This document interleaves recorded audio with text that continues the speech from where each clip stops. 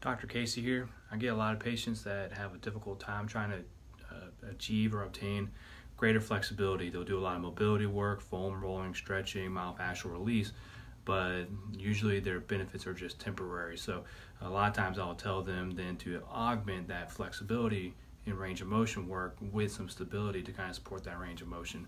So what I'm going to demonstrate today real quick is a way to kind of do that for the hamstrings. Do a little static stretch, maybe some neuromuscular work with the hamstrings, get some increased flexibility through there, and then right away follow it up with a stability exercise that helps support that new range of motion. So today I'll demonstrate that with a dead bug exercise.